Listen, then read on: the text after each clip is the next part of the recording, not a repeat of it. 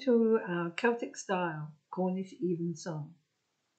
Due to the inclement weather and the very small size of the chapel, we are not meeting in person. So we have created a compilation service with new content for this Sunday. Welcome to Halton Quay. Well, welcome to our service of Cornish Evensong at Halton Quay Chapel. It's been written for us by the accomplished writer Anne Murphy, but in accordance with the requirements of the Church of England for an Evensong. So we will start with the opening response. O God, make speed to save us. O Lord, make haste to help us. In your resurrection, O Christ, let heaven and earth rejoice. Alleluia. And now let us say a prayer of thanksgiving. Blessed are you, Sovereign Lord, the God and Father of our Lord Jesus Christ. To you be glory and praise forever. For you have guided the saints to bring your word to your people, to show your people your love, your forgiveness, and your care. We thank you, Lord, in this place for Saints Dominica and Indracht, whom you brought from Ireland over 13 centuries ago, to the banks of the Tamar and the Cornish people living here.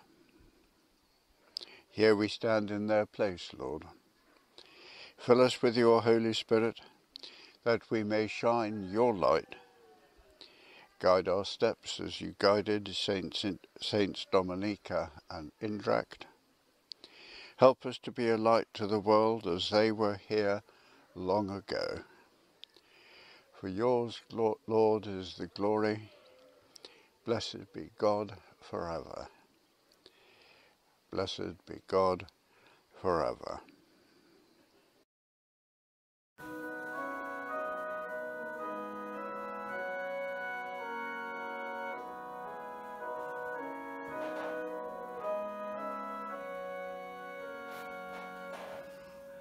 All creatures of our God and King, lift up your voice and with us sing.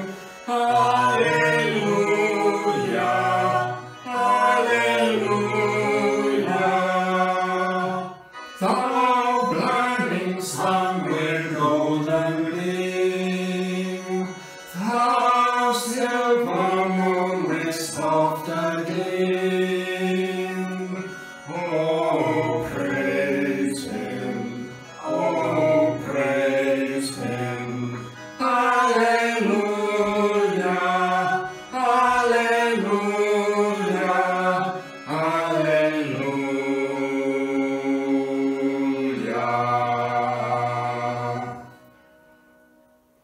Thou rushing wind that heart so strong, ye clouds that stay in heaven along. Oh, praise him, hallelujah. Thou rushing morning, praise, rejoice. Ye lights of evening, find a voice. Oh, praise him, oh, praise him. Hallelujah, hallelujah, hallelujah.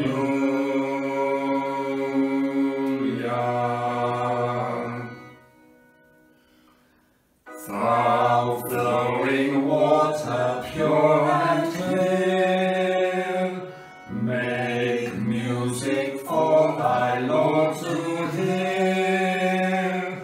Hallelujah, hallelujah. Thou fire so masterful and bright,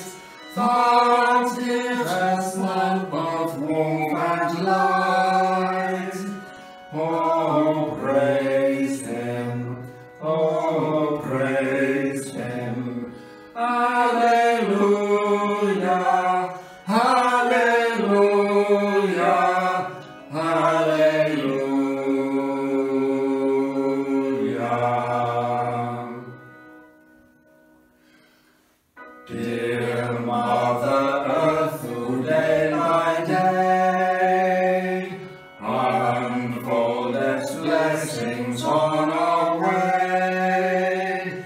Oh, sing ye, hallelujah.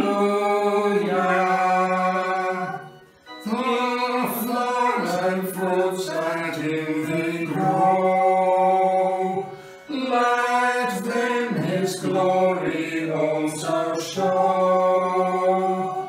Oh, praise him, oh, praise him. Hallelujah,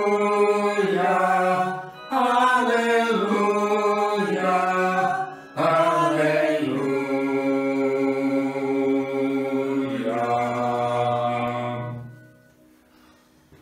Let all things that Creator bless, and worship God in humbleness. Oh, praise him, hallelujah. Praise, praise the Father, praise the Son, and praise the Spirit, three in one. Oh, praise him, oh, praise him. Hallelujah, hallelujah, hallelujah.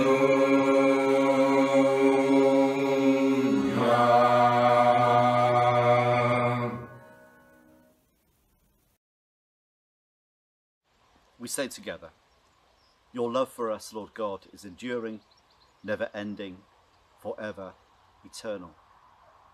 Our love for you so often falters and stumbles along. We confess that we do not take our responsibility for caring for your creation seriously enough. We confess that we don't always take our responsibility for each other seriously. We don't always show the friendship we ought.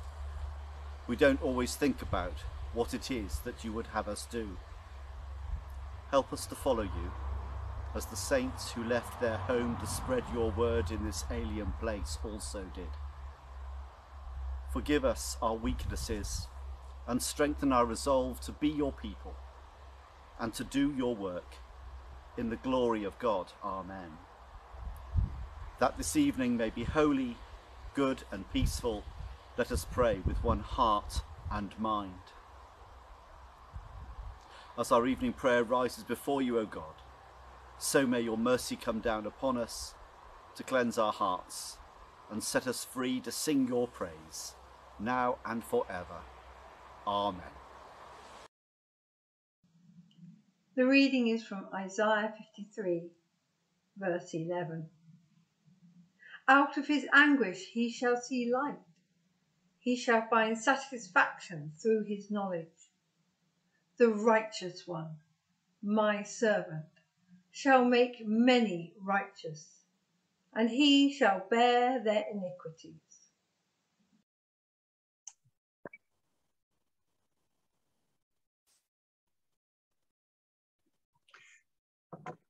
One of the readings we've had today comes from Isaiah chapter 53.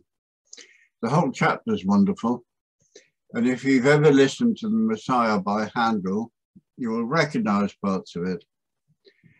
The prophet is referring to Messiah's ship, but that is an ongoing project. I think what he says applies just as well to the situation we find ourselves in today. I shall intersperse what I have to say with the whole of the chapter in three parts. You can tell which is which by the quality of the writing. Isaiah is really very good, and this chapter was written in verse. A year ago or so, I was reading a book by Gabrielle Walker called Antarctica. She's a scientist and thinks and writes like someone who has been trained as a scientist.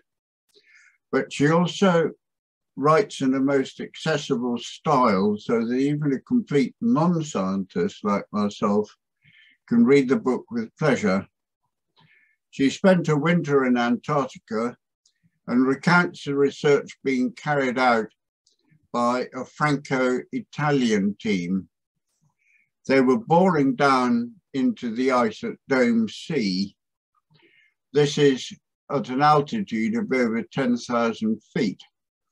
They were bringing up samples from various depths, and there were two reasons that this was significant. Firstly, the depth told them how far back in time they were going, and secondly, contained in every sample of ice that they recovered were tiny quantities of air which had been there since it was frozen in. They were therefore able to say with some accuracy what the atmosphere was like at various times in the past. It really is a most interesting book.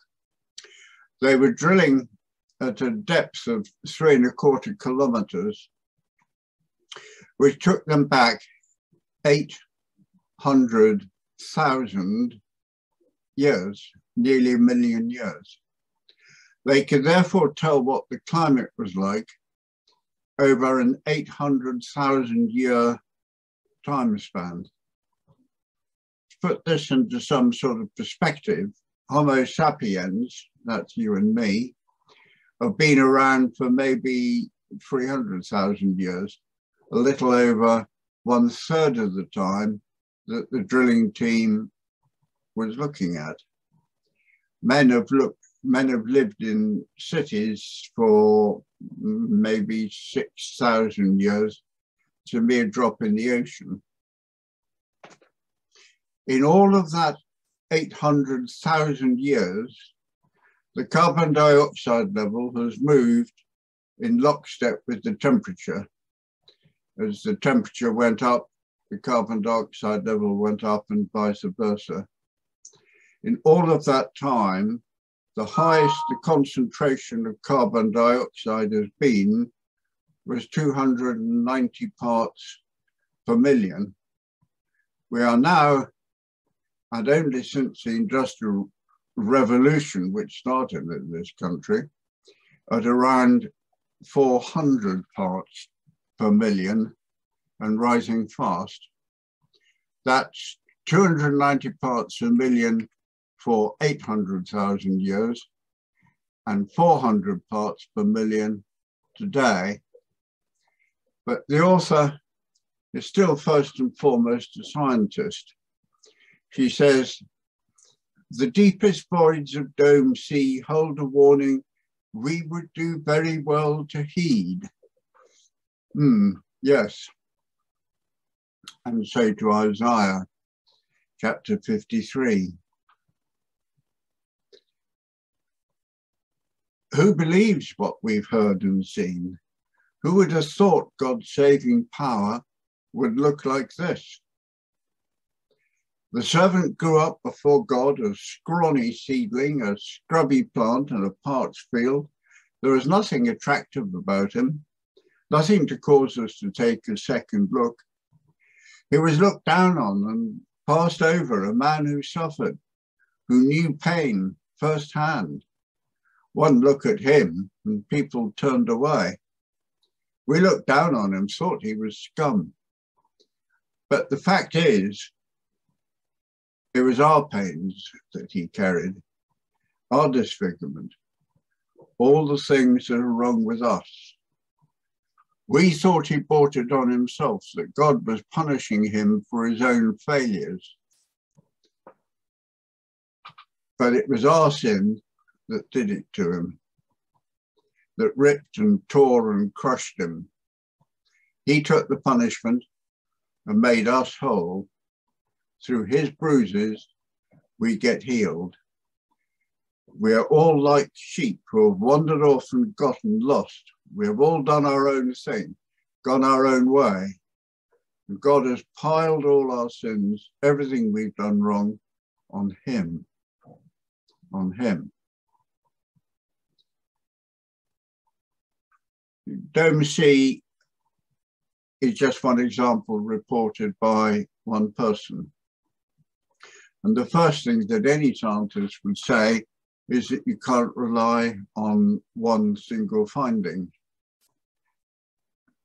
But we all know the game is up, and we cannot continue as we are. Besides, this isn't a talk on the climate emergency, and neither should it be. Partly that is because I don't have a crystal ball any more than you do.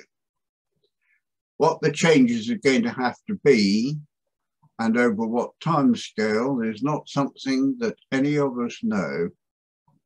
But what I will say is that in my view, it'll be much more thoroughgoing and much sooner than we expect. It'll not just be a question of driving the same mileage as we always have, but in electric cars. Neither will it be a matter of closing down a few power stations, coal power stations. It'll be a matter of rethinking the whole of society and the whole of our way of life. This will not be easy. My generation has left my grandchildren's generation with terrible problems. And so back to Isaiah, this is verses 7 to 9, and it's in the Message translation, by the way, the Message. He was beaten, he was tortured, but he didn't say a word. Like a lamb taken to be slaughtered and like a sheep being sheared, he took it all in silence. Justice miscarried, and he was led off. And did anyone really know what was happening? He died without a thought for his own welfare, beaten bloody for the sins of my people. They buried him with the wicked, threw him in the grave with a rich man, even though he had never hurt a soul or said one word that wasn't true. To us today, this sort of prophetic verse sounds absurd. In the past 5 years, the Trussell Trust tells us that the use of its food banks has increased from just over 1 million annually to 2.5 million. How can such a thing be in one of the richest countries in the world? Yet it can, and will continue to do so for so long as we try to follow our own way. It sounds as though it would be absurd to say we're going to try to follow God's way, but what is so sensible about the Trussell Trust being responsible for 2.5 million calls on its services last year, with starvation as the alternative?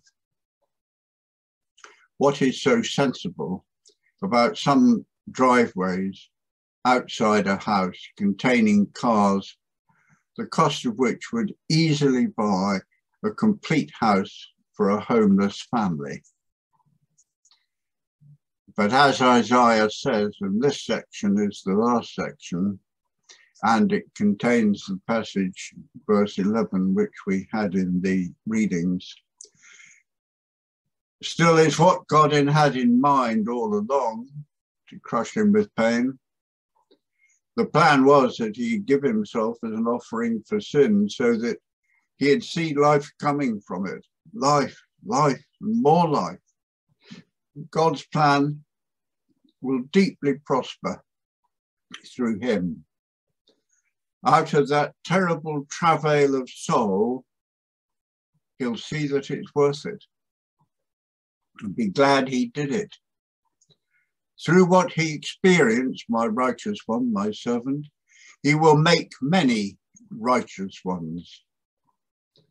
As he himself carries the burden of their sins, therefore I'll reward him extravagantly, the best of everything, the highest honours, because he looked death in the face and didn't flinch, because he embraced the company of the lowest, He took on his shoulders the sin of many. He took up the cause of all the black sheep. We're the black sheep. It's only when we start to realize the absurdity of the way that we live at present that we shall start to look in a godlike way. That, after all, is what we're called to do. It's not our job to save the planet or live more sustainably. Admirable and necessary those intentions are.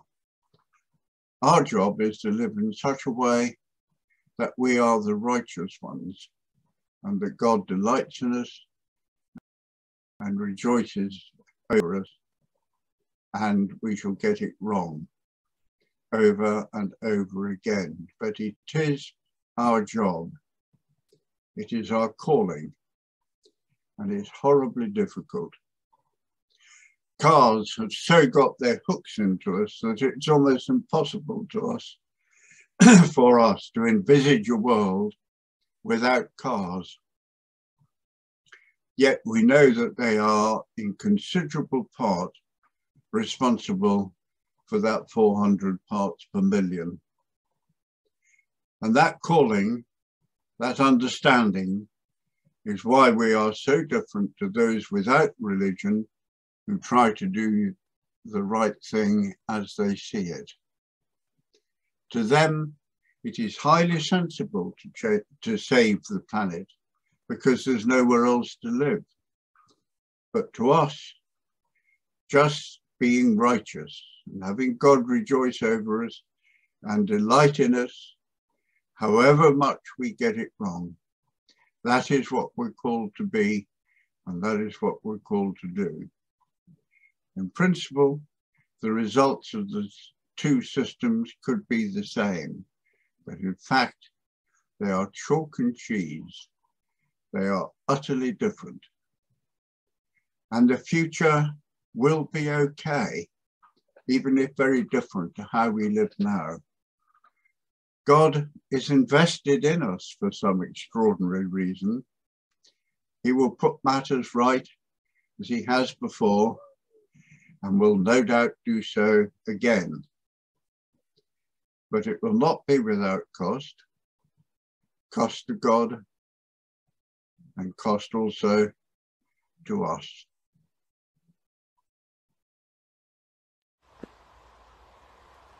We say the responsory. The Lord is my strength and my song. He has become my salvation. The Lord is my strength and my song. He has become my salvation. I shall not die but live and declare the works of the Lord. He has become my salvation. Glory to the Father and to the Son and to the Holy Spirit. The Lord is my strength and my song. He has become my salvation. Most High, all-powerful, good Lord, yours are the praises, the glory, the honour, and all blessing. To you alone, Most High, do they belong, and no man is worthy to mention your name.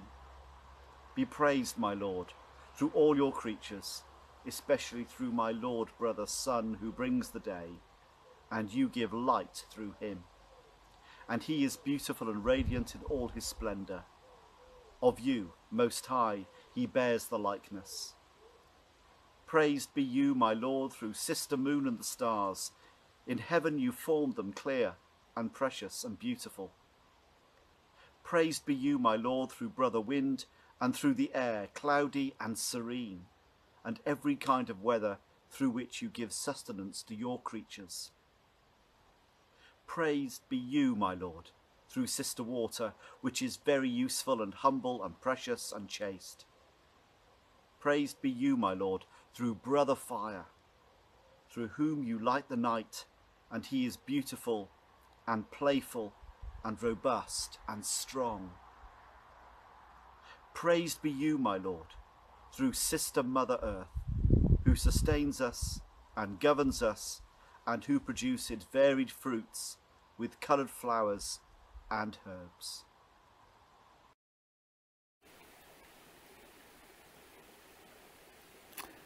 We offer our intercessions for the whole of God's creation and our part in it. And we say together, we pray for the lost sheep of this world, for politicians striving to hang on to power and influence, for leaders of the nations who have forgotten to serve the common good. We pray for the lost sheep of this world, for all who follow the fashions and frivolities of today at the expense of tomorrow, for all who get swept along by the crowd on tides of prejudice and easy judgments. We pray for the lost sheep of this world, for all who wander off on their own to escape from reality, for all who are led astray, away from safety and well-being. We pray for the lost sheep of this world, for all who take what they have for granted, for all who are unable to give thanks for the things they have. Loving Shepherd, we pray for your healing in all who are sick at this time. We pray for all who mourn. Lift them in your loving arms and carry them through their time of grief. To the glory of your name. Amen.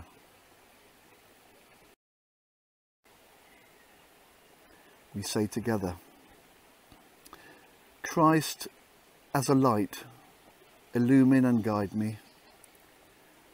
Christ, as a shield, overshadow me. Christ, under me. Christ, over me. Christ, beside me, on my left and my right. This day be within and without me, lowly and meek, yet all-powerful. Be in the heart of each to whom I speak, in the mouth of each who speaks unto me. This day be within and without me, lowly and meek, yet all-powerful. Christ as a light, Christ as a shield, Christ beside me, on my left and my right. The Collect. Lord of the hosts of heaven, our salvation and our strength, without you we are lost. Guard us from all that harms us and raise us when we fall. Through Jesus Christ, our Lord. Amen. Now rejoicing in God's new creation, as our Saviour taught us, so we pray. Our Father in heaven, hallowed be your name. Your kingdom come, your will be done on earth as in heaven. Give us today our daily bread. Forgive us our sins as we forgive those who sin against us. Lead us not into temptation, but deliver us from evil. For the kingdom, the power, and the glory are yours, now and forever. Amen.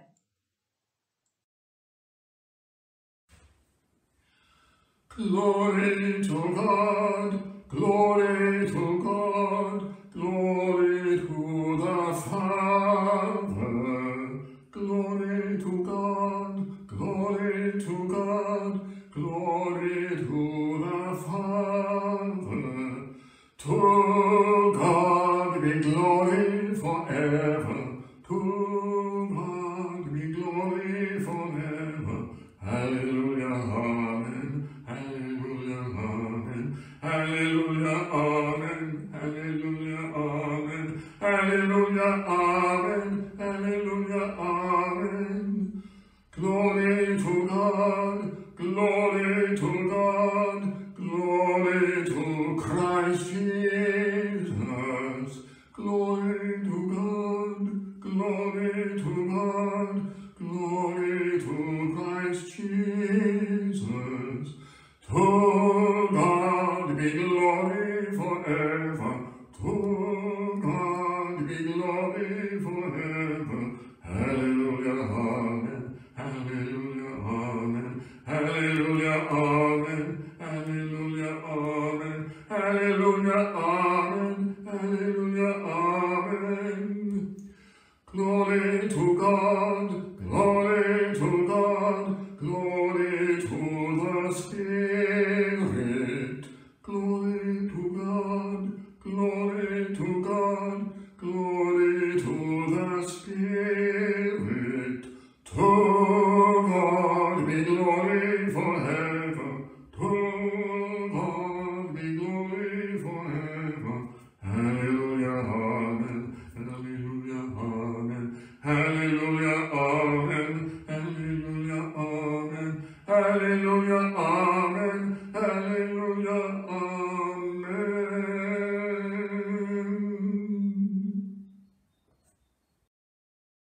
As we come to the end of our service, we say together this Christian Celtic blessing. We all say this.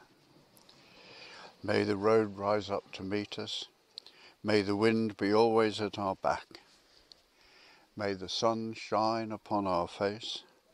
The rains fall soft upon our fields. And until we meet again, may God hold us in the palm of his hand. Amen. The peace of the Lord be always with you, and also with you. So let us offer one another a sign of peace, and then let us take that peace into a suffering world and into a suffering creation as a pledge of our faith and as God's seal on our prayers.